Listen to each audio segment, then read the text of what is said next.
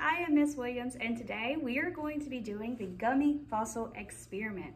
So what do you think about when you hear the word fossil? You probably think of a BAM dinosaur bone, or maybe you think of a million-year-old organism known as a trilobite. Or maybe you think of an Orthocerius, which is a really neat fossil that's engraved in black stone. Or maybe, probably don't think about this one, you think of fossilized turtle poop. Yep, fossilized turtle poop can also be considered a fossil because it's a remain of an organism.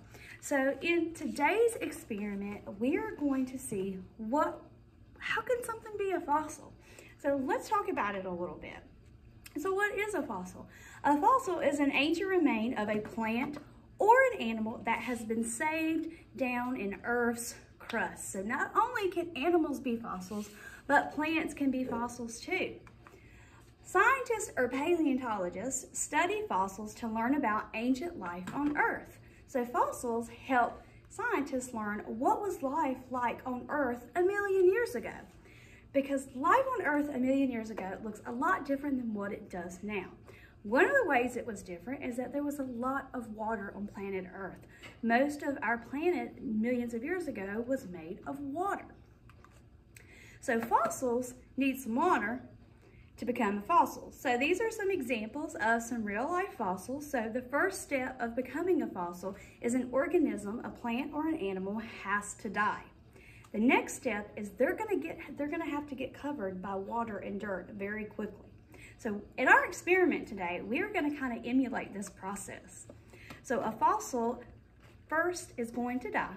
They're gonna get buried by sand and water because Earth was mostly water. So when an animal died, it mostly sank to the bottom of a river or an ocean, and then the sand and the water can continue to cover up the fossil, and then storms may have happened and brought in more dirt and sediment, and it covered it up, and that fossil has continued to get buried and buried and buried with extra sand and dirt all on top of it, till eventually the sun starts drying out all that got covered by the sediments that covered the fossil. Eventually the sun and Earth is going to dry that, and that fossil is down here, and it has many layers of dirt stacked hard on top of it until paleontologists start jigging around to get to this organism. Or the Earth can have an earthquake and maybe the fossil will rise up. So in this video, we're going to kind of see how can something become a fossil.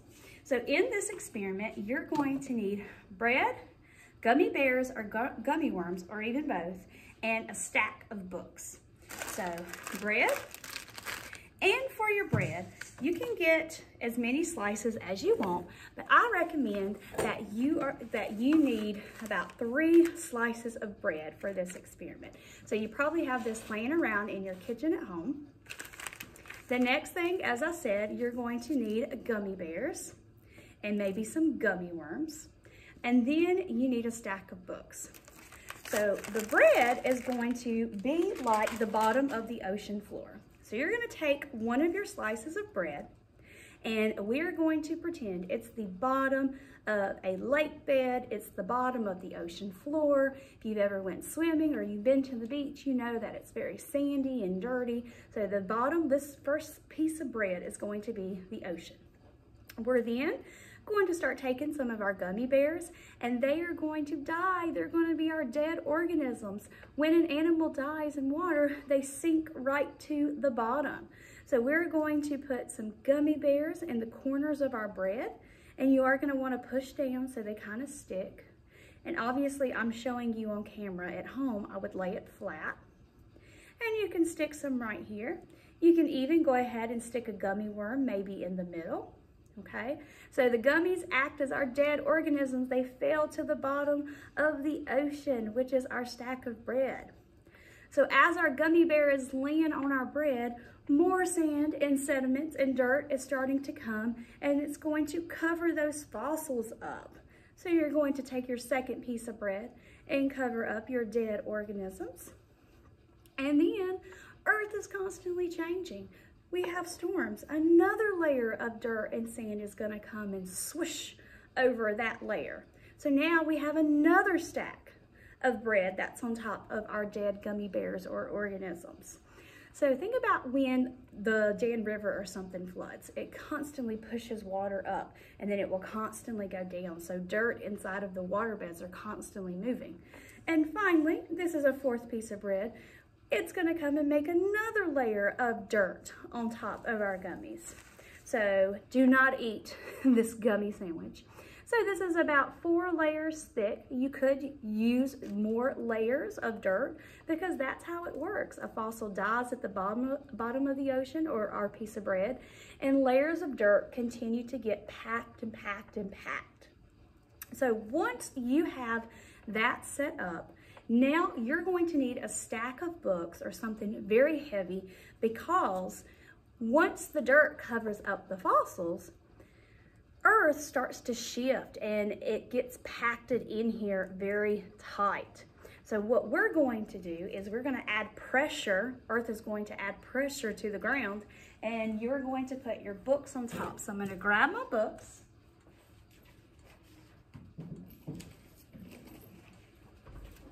And you're going to put them on top of your bread. Okay. Now, with this experiment, we know that it takes millions of years for fossils to form. Fossils do not become fossilized and engraved in rock overnight. It takes time.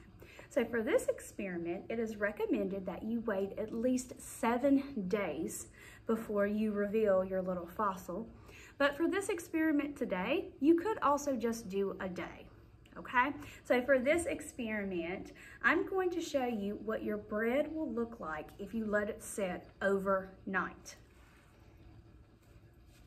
So we're going to you're going to want to move this experiment if you're going to let it sit overnight.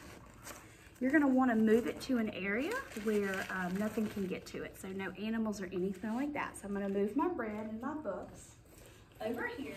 And then I'm going to show you what it looks like once you uncover it. So when paleontologists start digging for fossils, they have to be very, very careful. Otherwise, they could cut the rock and cut the fossil underneath. So once you have done this, this is about a day old, the bread starts to get very, very hard.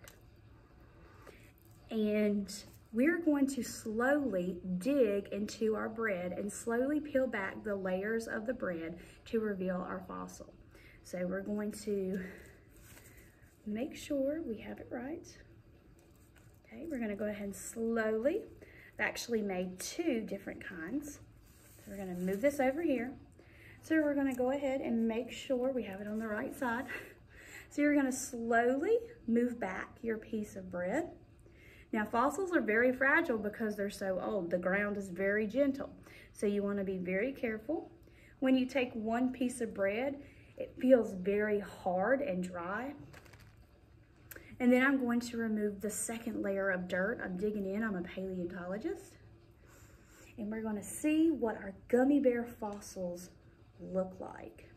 Now, as I said, it would be really cool if you could let your bread and your gummies sit for about 7 days to really get the effect of what it would look like. You gotta be very careful because when paleontologists find fossils, they have to slowly dig the dirt around the fossil. So there's that one, and we're gonna do this one. And again, I kind of did a little cheat sheet. I wanted you to see what it would look like. So look what it looks like when I get to the very bottom of the bread.